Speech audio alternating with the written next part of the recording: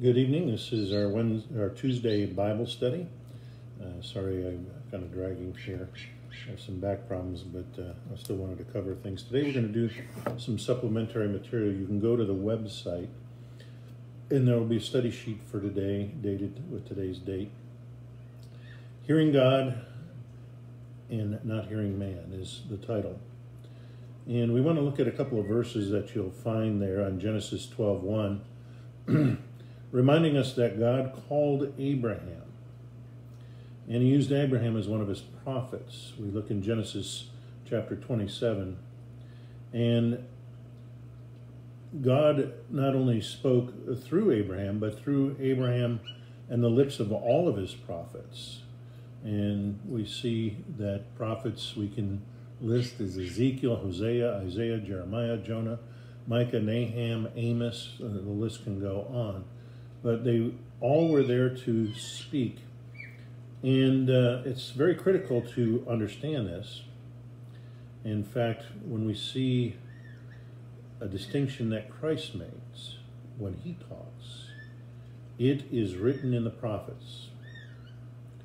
And we're reminded in John 6:45, and they shall all be taught by God.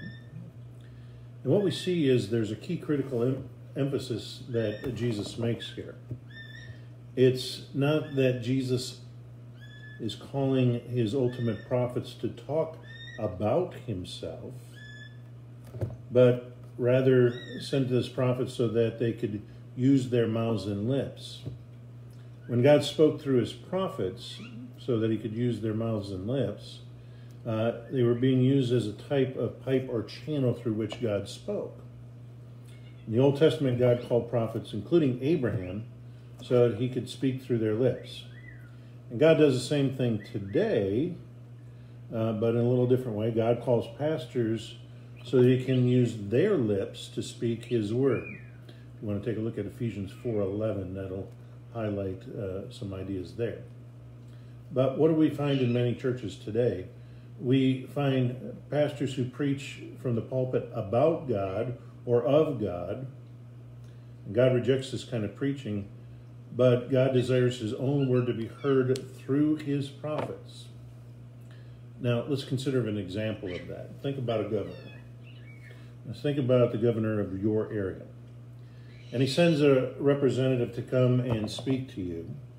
And that representative comes and to speak to you, supposedly to bring you a message from the governor. And what does he do? He speaks only about the governor. You know, the governor's a nice guy. The governor does this. The governor does that. But he doesn't say what the governor had to say. In order to please God, pastors need to spend many hours reading, meditating upon, and wrestling with God's word in the biblical text. This is a big part of preparing for a sermon. And I find myself, when I'm not ready to put that sermon together, it means I haven't studied enough, and oftentimes find myself going back. But pastors are not doing this to share something about God, but to share God's actual words. And Jesus gives us an example of this. He's what we might call the prototype of this. And what does Jesus do? Well, we can go and look in Luke 4:16 through 20, and what do we find there? We see Jesus there enters the synagogue. The book of the prophet Isaiah was handed to him. He opened the book and he read from the text. He closed the book and he gave it back to the attendant there and he sat down. Then Christ spoke his Father's word. At that moment, people heard God speaking to them, not simply in words or ideas about God, but they heard from God. And so how is God's word fulfilled today? What do we deal with today? Well, when pastors preach the prophetic word of God, Christ promises his fulfillment. In fact, I gave you the Bible verse, John 6:45. Everyone who has heard and learned from their pastor comes to me, and that's Jesus speaking. Those who refuse to hear God's word, God's voice, do not come to him.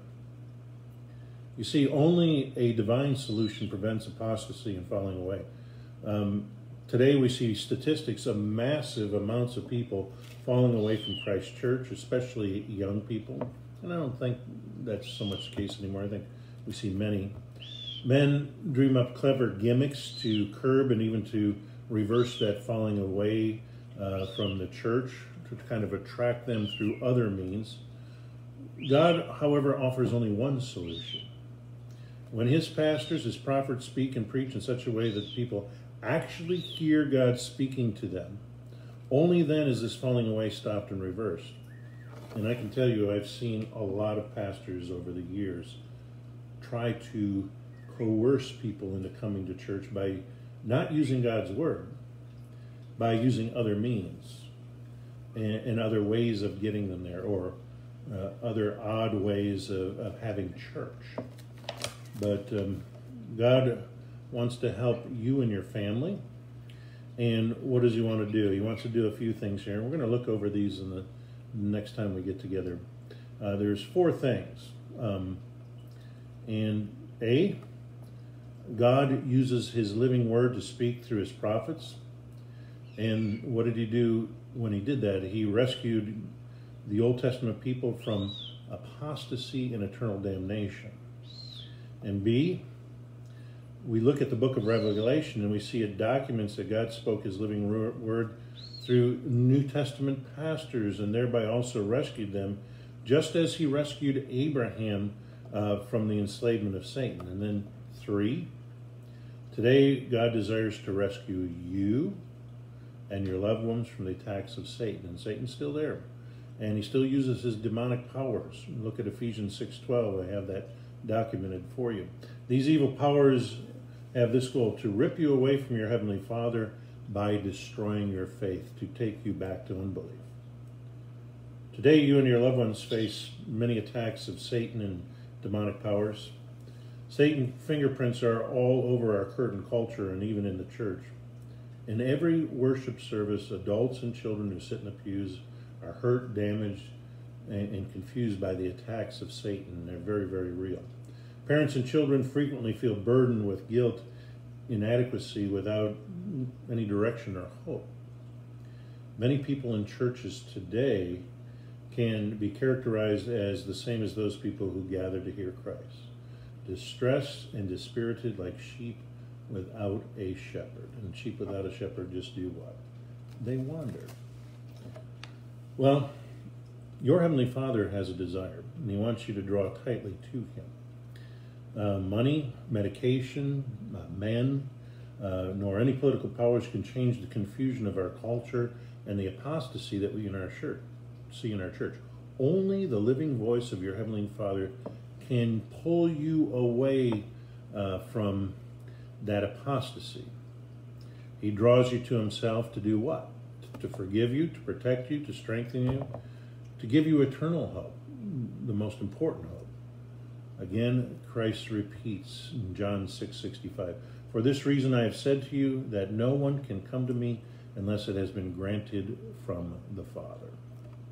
Today, through their parents, people need to hear their Heavenly Father's voice just as he spoke it in the Old Testament people. "Come now and reason together, says the Lord. Though your sins are scarlet, they'll be white as snow. And though they are red like crimson, they'll be like wool." And that's from Isaiah 1:18, a very familiar passage. We also have the elderly and the dying. They need to hear their Heavenly Father, Christ, say to them, "Do not let your hearts be troubled. Trust in God, trust also in me. In my Father's house are many rooms. If it were not so, I would have told you. And for I go and prepare a place for you, that where I am, you may be also." John 14, one of my favorite passages. And all who come to Christ's house of worship today need to hear the Heavenly Father, who is faithful, and from a pastor who will use God's word.